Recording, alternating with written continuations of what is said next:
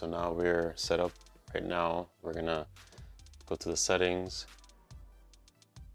So I'm obviously gonna go to English, but you see it's pretty smooth when you go up and down. All right, so we're gonna do the setup right now. English,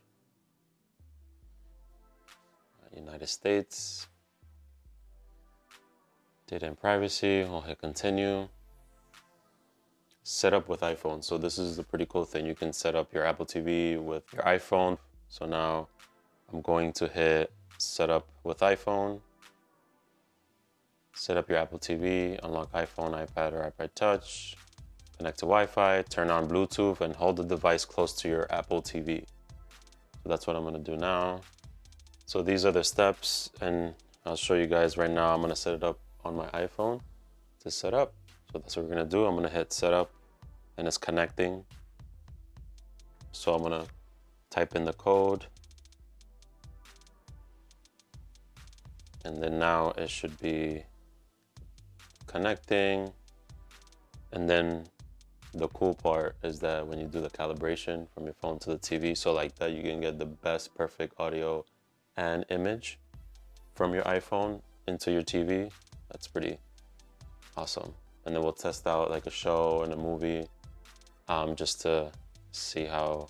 I know it'll be a little bit hard for you guys to notice because you're not actually in my house, but I won't lie. I'll tell you guys the truth. It's setting on iCloud, set up security. So this may take a few minutes. Oh, here we go. Required passcode, always required. I am going to pick, let's see. I'm gonna put never required because that's just because. Setting from your iPhone, done. And now I have the Apple TV remote on my iPhone as well if I ever needed it, but now with this one, this new amazing remote, I shouldn't have any issues with it. So we're gonna go to continue. Now get Hulu.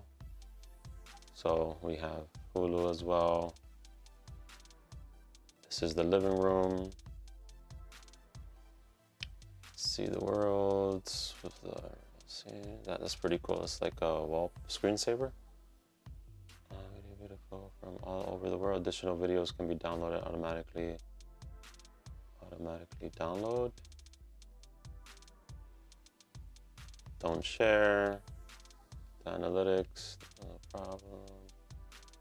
Terms and conditions, agree. Try Dolby Vision right now, so we'll do that real quick.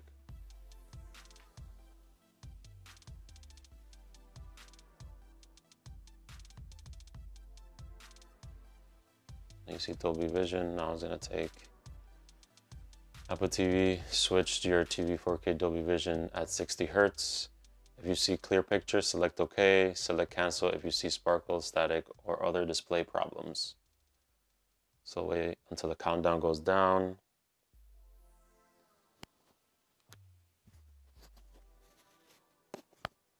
All right. Apple TV switched your TV to previous format. Make sure HDMI cables and devices you connect to support Dolby Vision. Okay.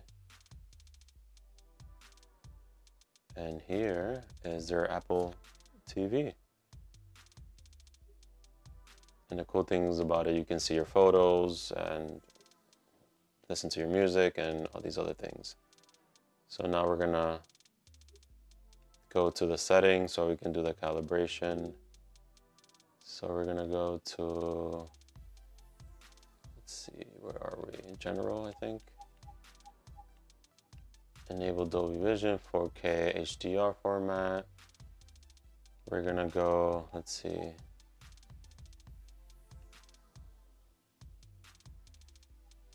Dolby Atmos is on. Reduce on. Here we go. So this is where you do the calibration here. Color balance. So we're gonna go here. And now adjust your color balance. Apple TV will measure and adjust your television's color balance for best results. Avoid bright or highly saturated pictures modes like vivid or sports. You will never need your iPhone with Face ID and iOS 14.5 or later versions. Bring it close to your television and tap the notification. So I'll hit continue and it's preparing now. So you see this here is basically telling me in order to do the calibration, I have to put my phone in front of the TV. So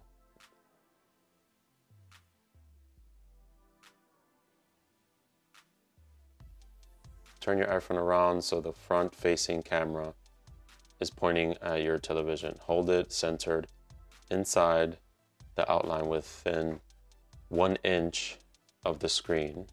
Make sure the top edge of your iPhone is completely inside the outline.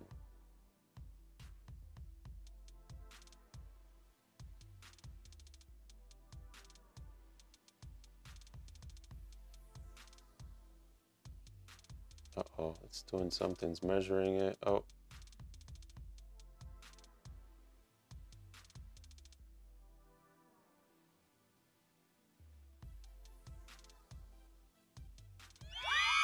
Color balance complete. All right, perfect. Pretty simple.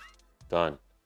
Now we're gonna view the results here, and hopefully you guys can see and tell a little bit the difference. So this is the balance that we're using right now with the Apple TV, and then this is the original.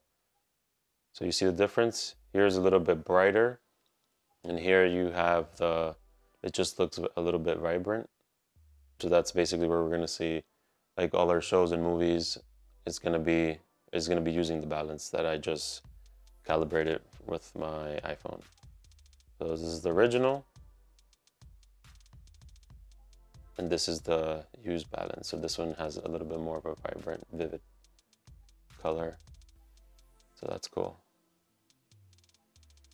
And I want to use balance.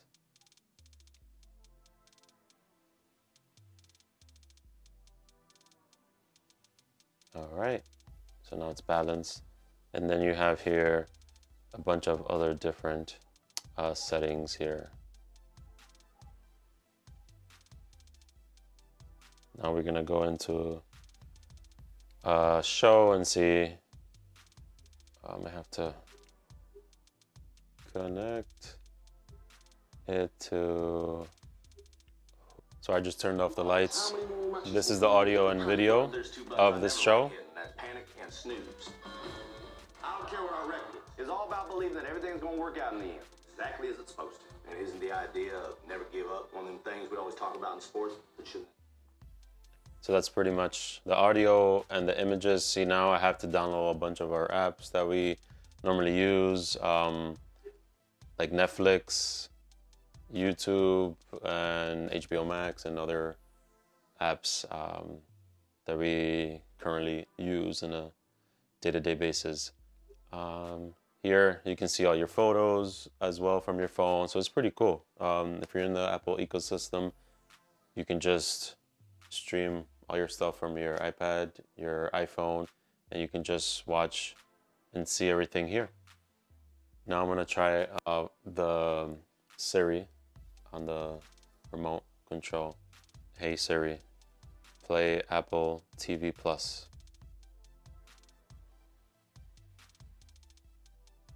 So it automatically goes to all the shows from Apple TV Plus. So now I'm gonna try this.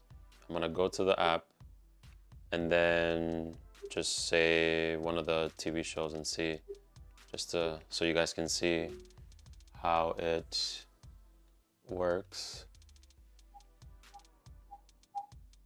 So let's go to, let's see, what do we have here? By the way, this is a good show that's on right now, Mayor of Easttown. If you guys haven't watched it, give it a try. It's pretty awesome. All right, let's see.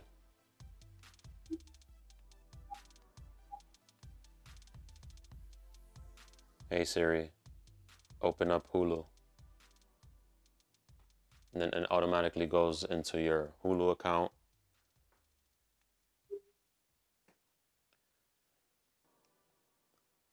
Hey Siri, play Ted Lasso.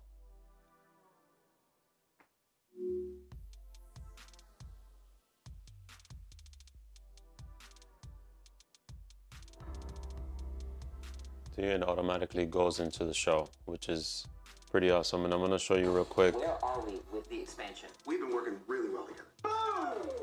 Skip that.